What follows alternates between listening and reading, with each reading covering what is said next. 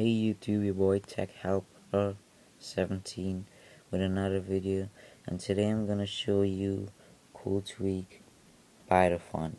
Bytafont allows you to change and customize the way your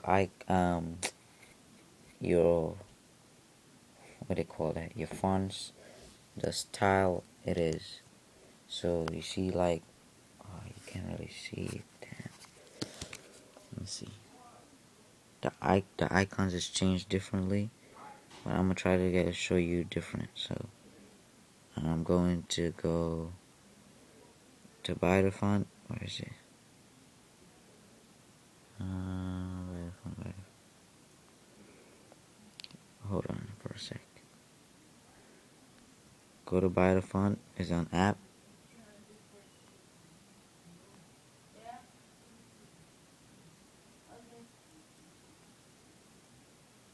What the hell? It's not letting me search nothing, so I gotta look for it. So I'm going to. Damn, where the hell I have this thing saved? Shit. Oh, right here. Bingo. Sorry about that. Yeah. Going to bytafont, the app, and it allows you to change the fonts style. So it got different style of writing, like this one. It's loading, so it's gonna be like that when you change it, the writing. So I don't like that much, so I'm gonna try that ASK1 Akbar. See, the font's different. I mean, the style, I don't really like it, but whatever. So you could easily just click on it and click respring, and it's gonna change. It's gonna respring and then change.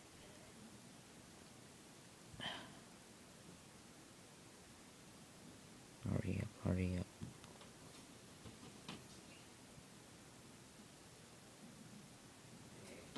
It's a cool tweak, and I think it's free in cydia.